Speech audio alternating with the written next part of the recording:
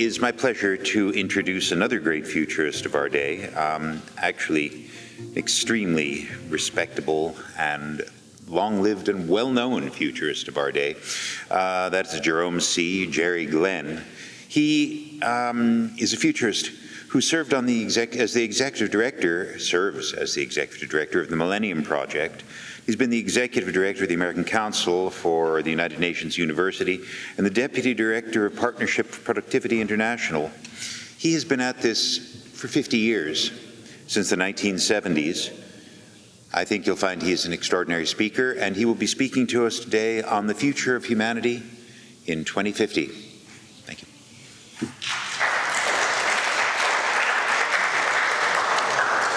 I think there are two great technological trends that we are going to see converge maybe in our lifetime. One is that humans are becoming cyborgs. So you got two great trends, humans becoming cyborgs and the built environment becoming intelligent. And these two trends will emerge into conscious technology, we figure easily before 2050, but at least by 2050. So the distinction between consciousness and technology becomes a continuum. Like right now, we think we're talking and communicating between Washington, D.C. and Madrid. Well, actually, we're not. We're going through a bunch of machines and machines and machines, but we have adapted to the situation that we are talking to each other. We've created a mental, visual space that actually is a whole bunch of machines in the middle, but we see it as a continuum. So imagine that continuum on a global basis with essentially all people, and not all of technology, but an awful lot of it.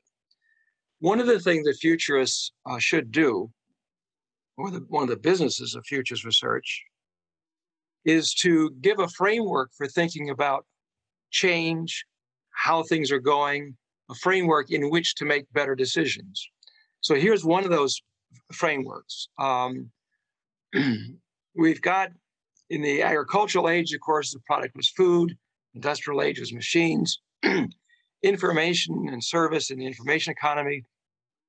And we'll be increasingly moving into linkage as the primary product. How do we link your socks, electronic socks, and smart socks to an airplane ticket? Pretty bizarre, right?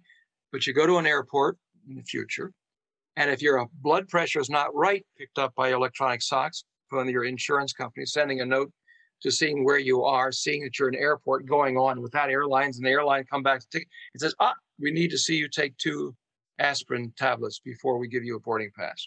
So that's what I mean. Like, imagine everything connected. That whatever is not connected yet is all kinds of new business opportunities. The original power controlling people, bringing them together, was religion. Then nation states grew on top of that. It didn't replace religion. It created a new kind of power. A good example of this is the painting of Napoleon, where he's taking the crown out of the religious leader's pillow and putting it on his own head, saying, I am the one that does that. So this, in a sense, symbolically is that transition. And then corporations now are growing power beyond the nation state in new kinds of ways. And then eventually the individual in the conscious technology age. Wealth was originally determined by land, then by capital, and now increasingly by access. And eventually being will be wealth. You're a wealthy being if you're connected to the world. If you got all these basic things done, what do you need? What do you need is excitement. What you need is life. What you need is interest. And your being becomes a source of wealth. Place, earth, resources moves to factory and offices, and then increasingly motion. Notice each one of these, by the way, has more flexibility as you move down towards the future. I won't go a whole lot. Well, cyclical time, people keep saying even today that there's nothing new under the sun. But we all know in this conference that there's plenty of new stuff under the sun. But it used to be a cycle because it was just agricultural. When you plant, when you reap, it was a cycle. Then, of course, with a linear production, the Ford Motor Company lines, straight line projections, we start to think that way. Now, increasingly, everything becomes flexible in time. And eventually, we'll get to the point where time becomes an invention. We'll live in many different time periods. One of the things I'd like you all to try is come up with what you think are the most important technologies or future events, and then put them down one side of a column, and then repeat them across the top. And then you fill in these little boxes, like in this example, if synthetic biology continues to go as we think it's going to go, how will that affect or change nanotechnology, which can be the reverse? I mean, how will nanotechnology influence synthetic biology? The reason I bring this up is this is a good think trick that futurists use or should use, is things do interact with each other, but we have a hard time keeping track of all those interactions. This is an easy way to do that. So I guarantee you that if you do this, either this particular chart or create your own, that I guarantee you that you will come up with new thoughts, because your brain has a tremendous amount of information, but it hasn't wired everything up completely yet. But this is a good think trick for you to try out, to take a look at future possibilities. Now, we know that increasing artificial intelligence can pretty well aggravate a lot of the economic trends that some people are experiencing. We hope that we are going to change some policies and change some activities, and that's one of the purposes I assume for this conference. But right now, AI is going to worsen the situation. Concentration of wealth is increasing, and increasingly more so because of AI, narrow AI. The income gaps are widening. Employmentless economic growth seems to be the new norm. Return on investment in capital and technology is usually better than on labor. Future technologies can replace much of human labor. Long-term structural unemployment is a business as usual, surprise-free trend forecast. That's a serious one. So what do we do about this? Well, what the Millennium Project did is that we studied other people's studies on the future of work and technology and made up a list of questions that were either not asked that should have been, or answered badly. Like usually they said the only thing to do is increase science and technology education, as if by 2050, all people will be employed in that area. Not necessarily like. So we got to do more than just that. Also, you'll maybe not be surprised, this is a relatively sophisticated audience here. Not one study, we read at least 30 to 50, not one study on the future of technology and work mentioned synthetic biology at all. And synthetic biology, as many of you know, could very well be a bigger deal than even the Industrial Revolution, but it was left out. So a lot of these studies, and they also were tended to be very short range. They were tended to be 5 years in one sector or one country. So we thought it was important to go out to 2050 and do global, because in a 2050, you have enough mental room to think about new economic possibilities, new technological possibilities. 5 years doesn't give you that same freedom. So we created three technologies, three scenarios. And by the way, pause.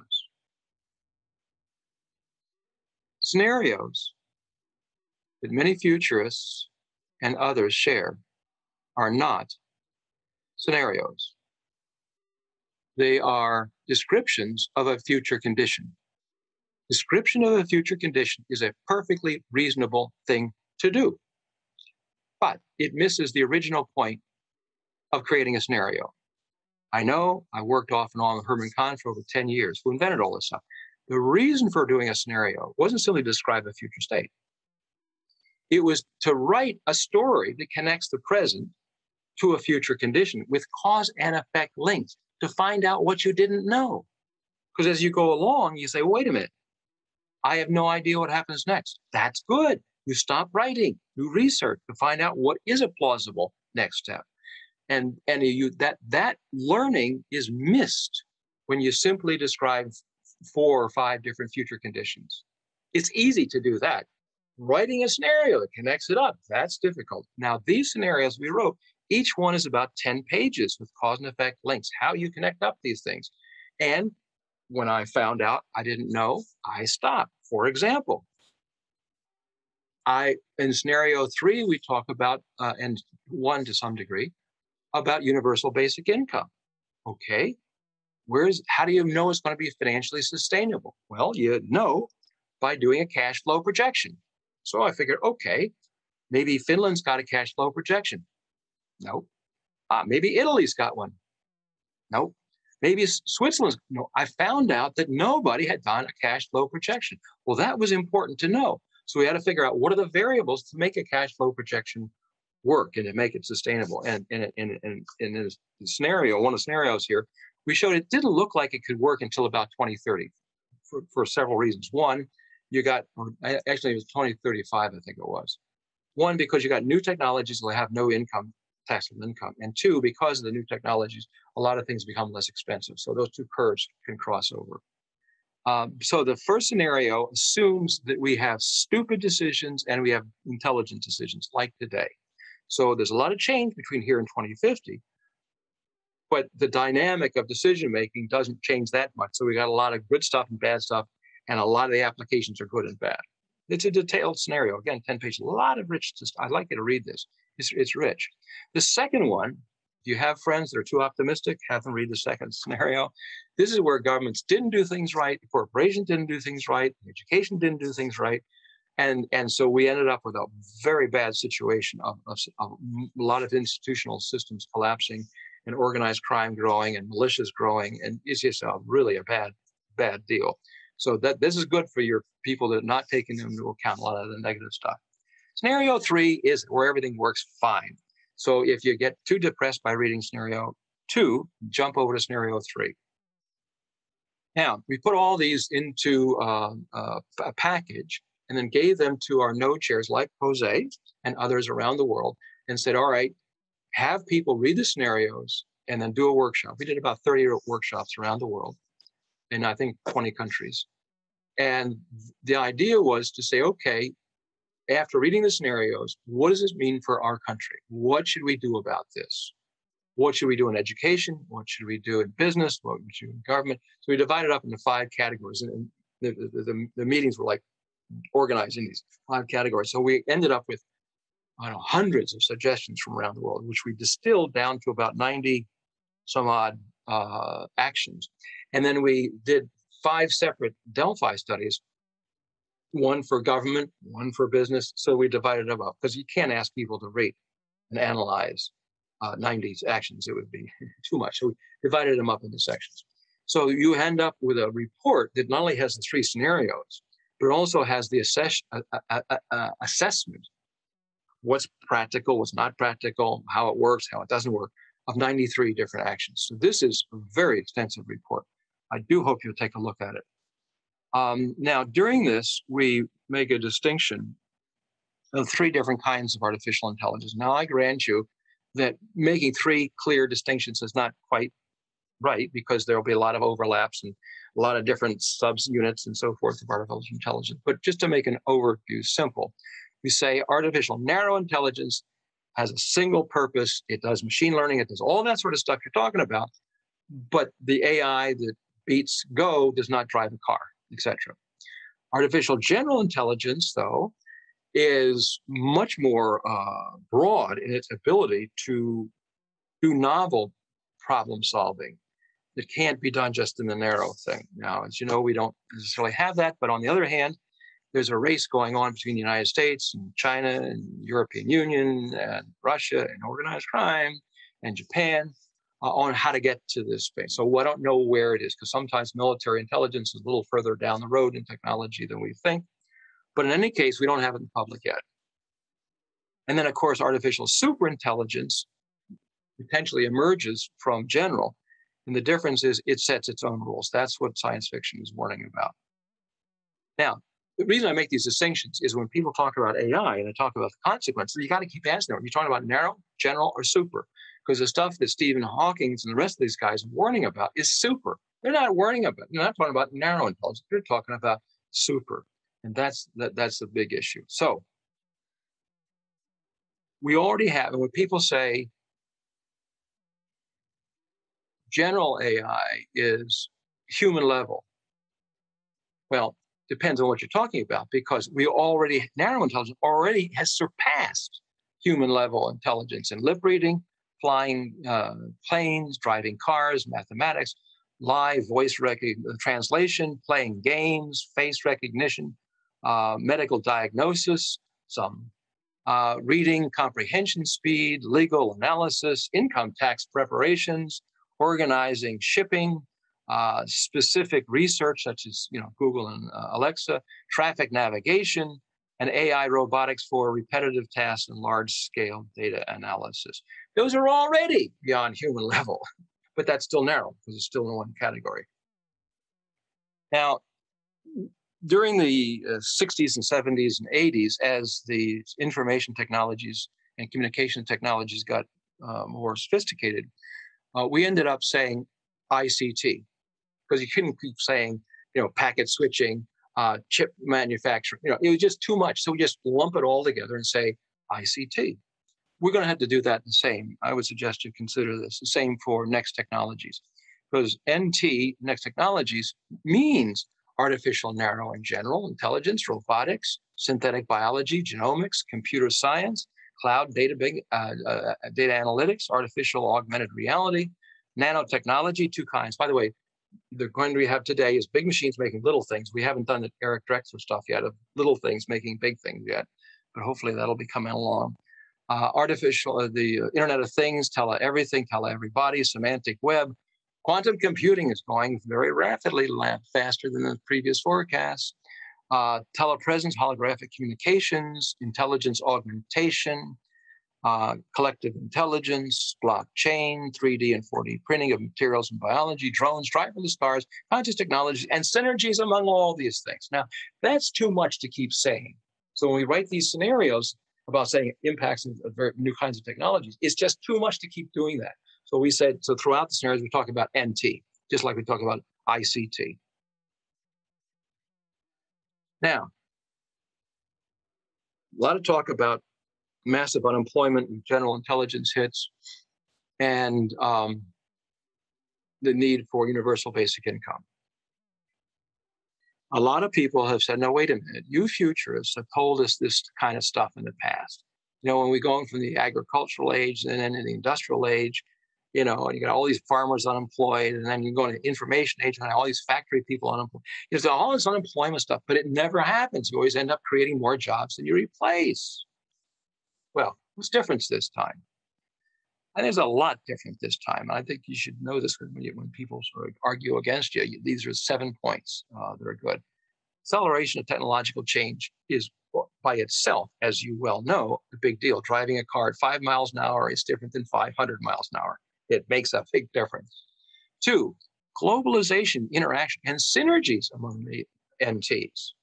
That's new. I mean, your cell phone is a calendar, is a flashlight. It's, more and more of these things get integrated faster and faster and faster. That was not around before, which means it's knocking off the calendar producers. It knocks out the flashlight producers, etc. That's a lot of knocking out as you integrate technologies, and rapidly so. The existence of a global platform. This is really significant. In the 1980s, when I was running around the third world, putting in or helping people put in packet switching, which became the backbone and the technological backbone for the low cost of internet, I had to get in a jet plane. I had to stay in a hotel. But now, since we already have the internet, we can transfer technology with a keystroke very fast.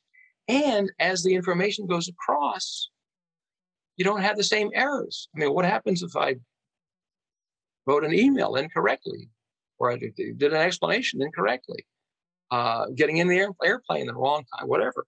There's errors in human, a lot of this sort of transfer stuff. But as you have a platform to double check and compare up around the world, that is new. It's a new game to have global learning technology simultaneously. That wasn't around before.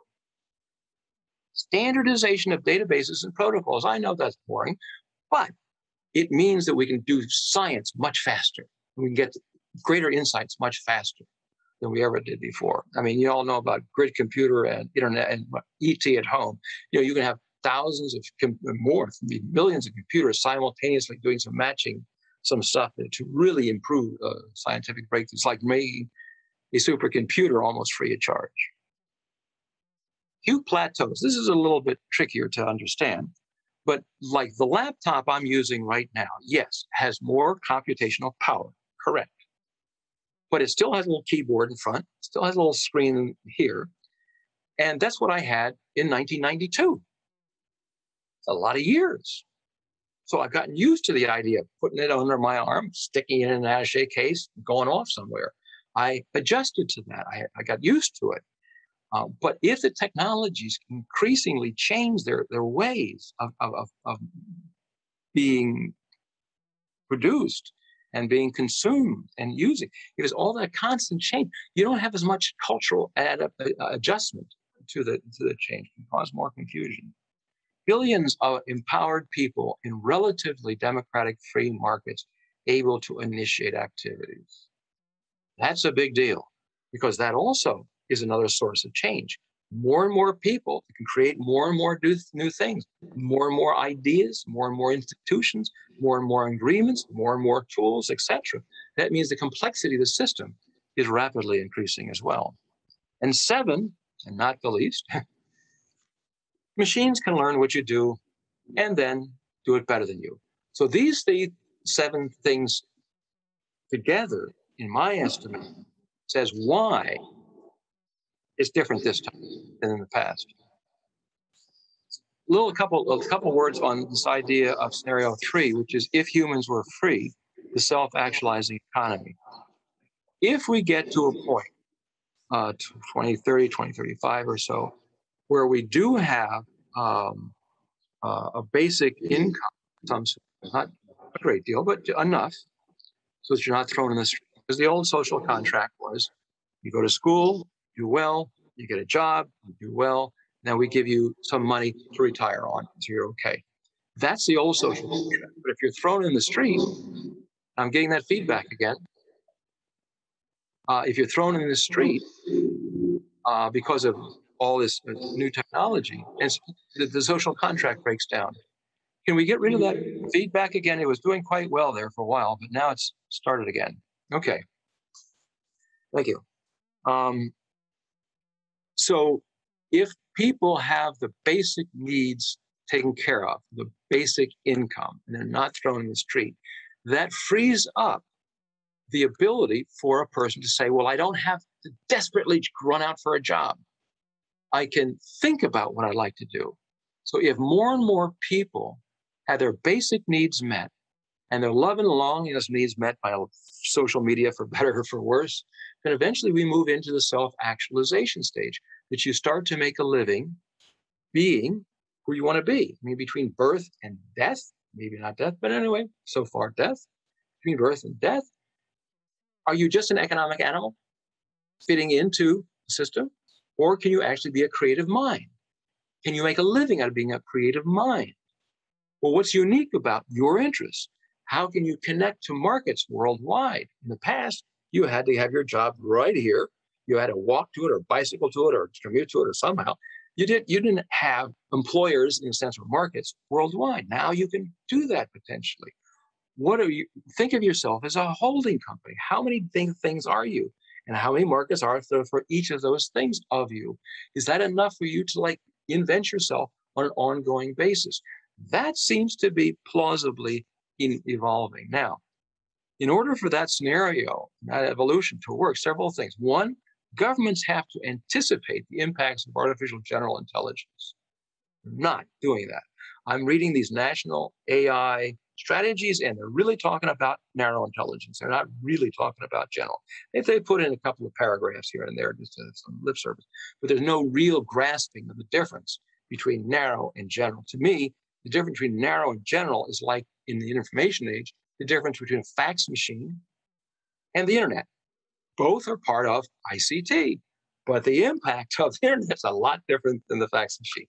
I think it's that kind of scale the governments do not have in their gut yet. But in this scenario, they slowly begin to realize, they slowly understand that this is a big deal coming up, and we got to start to prepare for it. So they conduct extensive research on how to phase in universal basic income. We've got to think this through fully, because it's a major change in the history of civilization. We've never had that kind of an idea before, that everybody gets the basics of money for food, shelter, and clothing. That's new in the world. How does that change our philosophy of life? How does that change the way we have our relationships? And then back to that cash flow projection. How do we really make it financially sustainable and so forth? So it needs time and research to go through it. There's been a lot now, but not sufficient to come up with that old cash flow projection I keep talking about. But in this scenario, they go through all this. They take their time and they phase it in a way that works for people. Increasing intelligence becomes the goal of education. I don't need to explain it to this crowd. We know there's a lot of ways to make ourselves more intelligent, but we don't integrate it into the classroom yet. Self-employment is promoted. The idea of creating your own life is very scary for most people. They want the security of an identity. I am an economist employed by the IMF. They want to have their boss tell them who they are, how they fit in. That makes them feel safe and secure. Well, the idea of being naked to the world is that creating yourself, that's hard for most people. So we need to help people make this mental transition. And that becomes the artists and media moguls and entertainers that help foster a culture of change from employment culture to a self-actualization economy. We need movies, we need theaters, dance, all that sort of stuff. In the 60s and 70s in the United States, much of the cultural changes trace back to music and the words in the music. There was no accident. A lot of people were pushing social change through the music. We got to do the whole thing through virtual reality systems, online systems, to show people this transition is possible and it's a desirable sort of a transition. If it doesn't, people will have a hard time with identity. They'll have a hard time in insecurity, and mental illness could be very persuasive of that. Now, one of the nice little things is the idea of the AI, personal AI avatar that goes running around the internet, comes up with all kinds of things with you in the morning and says, hey, I found 50,000 things for you to do. I know you can't do all 50 of them, but I took the liberty of making smart contracts with 15 that'll actually make you some money if you approve, and 15 that are cool to do just because it's self-actualization. You just want to be yourself and all that sort of stuff. So this seems to be an inevitable tool coming up, but I would say it's critical for the self-actualizing economy because it helps you. Because basic and universal income is just enough. I mean, it's not a whole lot. It's just enough to keep you out of trouble. But if you want to grow, your AI avatar will help you in that way, both for self-actualization and then for the incomes with that. What's going on, I believe, is a little bit like the autonomic nervous system of the human body. We've developed this system that allows us to digest our food, to do all the things we're supposed to do with our body without paying attention to it. We need to do this with civilization as a whole. The waste problem, the energy problem, the water problem, all these sort of things of a civilization. How much of this, an awful lot, can be automated through AI? So we create this autonomic nervous system so that we free up civilization to reinvent itself new, to be more creative. Now, all of that was narrow intelligence.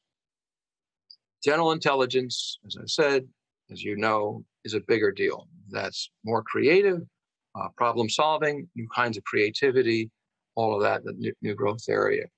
And then in super intelligence, to me, the difference between super and general is that super can set its own goals, set its own purposes, independent of human understanding and independent of our awareness. So, final warning here, to be taken on,